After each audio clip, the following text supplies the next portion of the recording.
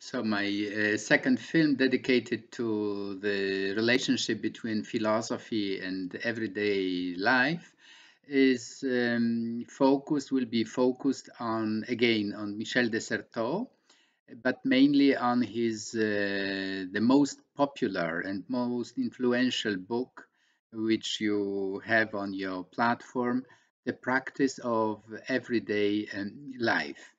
In the first film, I told you about bibliography, I mean, texts and articles and book which you can read from your platform. But I forget to tell you perhaps the most important things when he was born and when he passed away.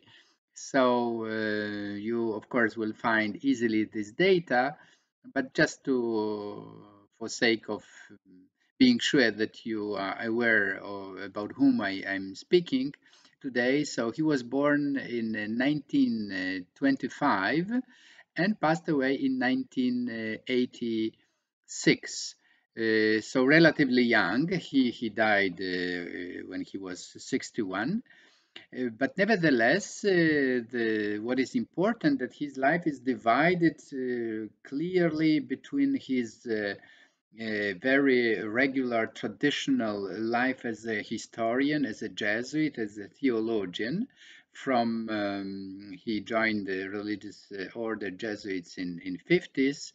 So for almost 30 years, he spent his life as a Jesuit, and at the beginning in 50s, 60s, even 70s, he wrote about history of the order, relationship between history and theology and the religious institutions, etc. So we can say very traditional historian and a theologian. And as I mentioned, that in 60s, this student revolt changed him completely.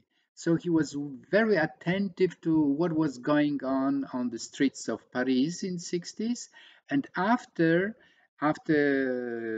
being so enthusiastically involved he himself in this movement, and he started to work together with the students, with young people who discovered this new dimension of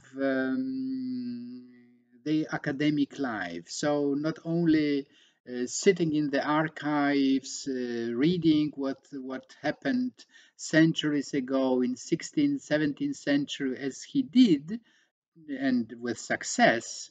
He published very important and significant books related to the history of Christianity, of the Catholic Church, particularly in France, but started from the end of 60s.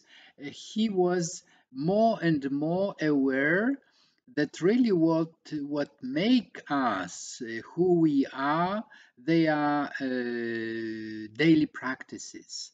And why it is so important, I think this is the worthy to ask us ourselves these questions.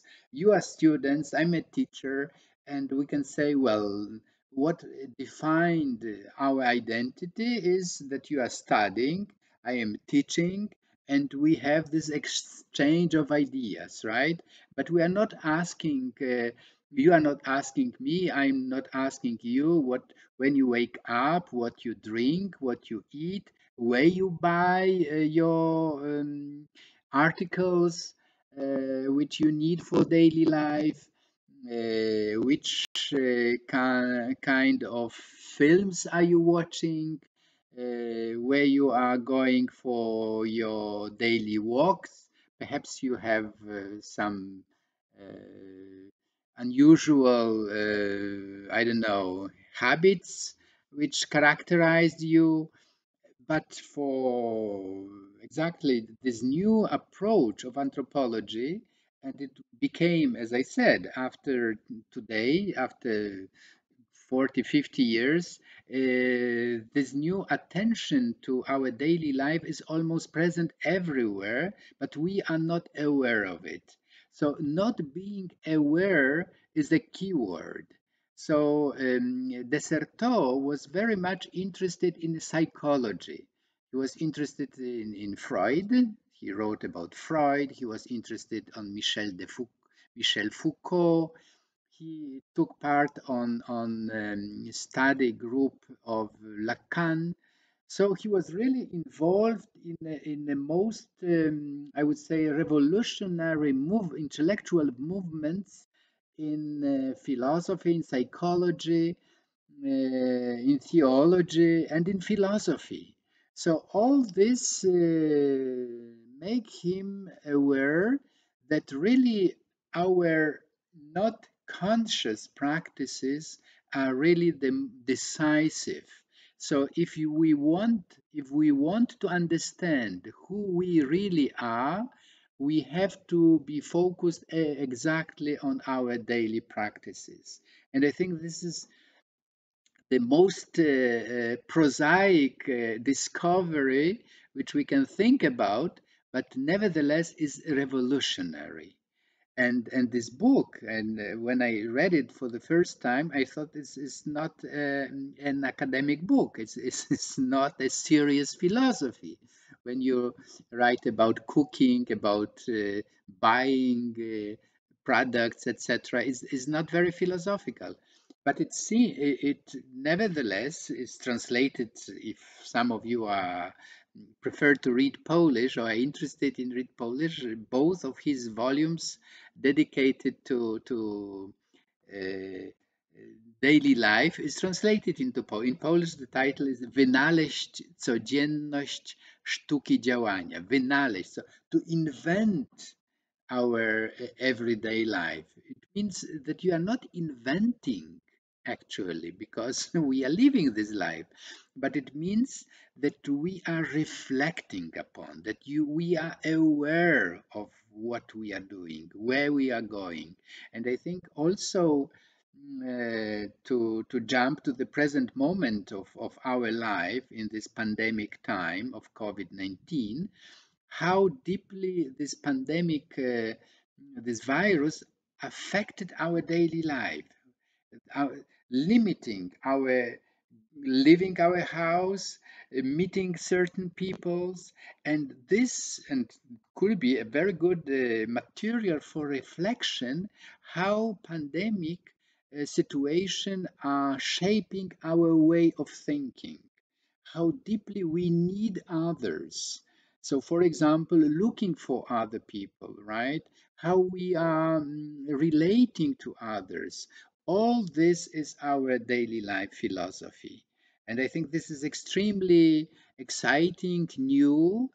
And I will give you just one example of how Desserteau change of perspective from theory, from documents, from archives into observation of daily life, how it influence also other fields of reflections.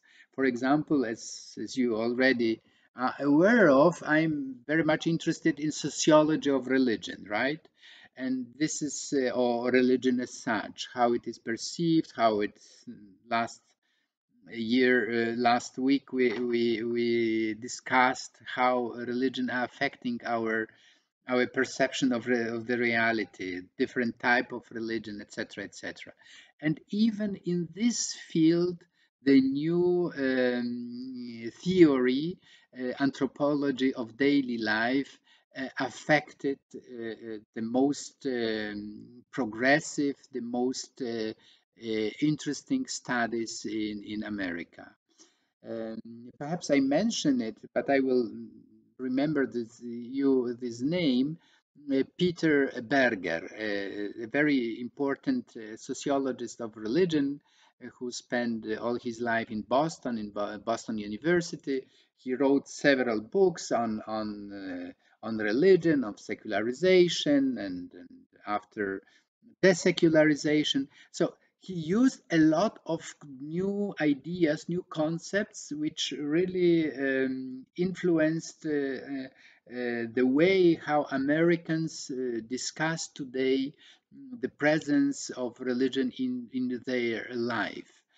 And his student, a very important scholar, Nancy Tatum Ammerman, Nancy Tatum Ammerman, is a student of Peter Berger, who passed away a few years ago. So she's like inherited his chair in Boston University. She is writing about religion, taking inspiration from their every life practices. And I have in front of me a book, Sacred Stories, Spiritual Tribes, Finding Religion in Day Life, in everyday life. You see, already in the title of the book is this very uh, on which Michel de Certeau was the first to reflect on it. And what it means that when you try to find the essence of religious experience, of philosophical experience, or of philosophical worldview in the people lives, you are not asking them which authors are you reading, which music are you hearing, what is important for you as the inspiration, but what you are doing, how and where you are going for your to practice your religion, or how often are you relating to your religious followers, or to your friends, or to your groups from your generation. You see, it's a completely different type of questions that you are asking when you want to understand what certain phenomena and which kind of significance they have for understanding of people life, of people philosophy. So it's only in one example, but everywhere, and I see this more and more. More I read, more I'm convinced that this intuition, because it was like intuition. You remember the last week I suggested you to see this fractal interpretation of religious diversity. So you have this intuition from the field of mathematics, and suddenly you differently understand the rich world of religions around you. And here you have a similar moment of, we can say, a revelation of change of paradigm, of academic or scientific paradigm. Instead of history of ideas, instead of looking how ideas are walking through centuries, suddenly you are you have ear, you have eye, you have smell for what is going around you. And I think this is a revolutionary step into changing our type of reflection. And also, we are more aware.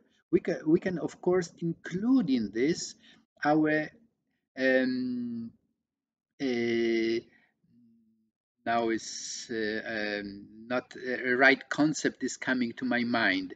Ecological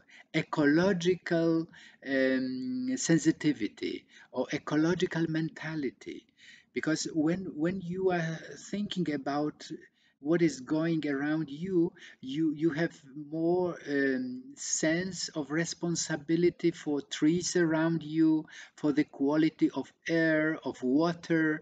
This is the I think that now talking to you, I think how deeply this simple change of perspective from pure abstract speculative thinking into observation of daily life, but not just observing, reflecting upon what it means, why we are using certain things, or why we are avoiding certain All this is philosophy. So again, philosophy and daily life, the practice of everyday life, according to Michel de Certeau and those who read his books, how it influenced them. I hope that it was interesting for you. And my last part, the third film, will be dedicated to the more free reflection of what it means for us when we open our eyes around us and what we see and what we do with what we see.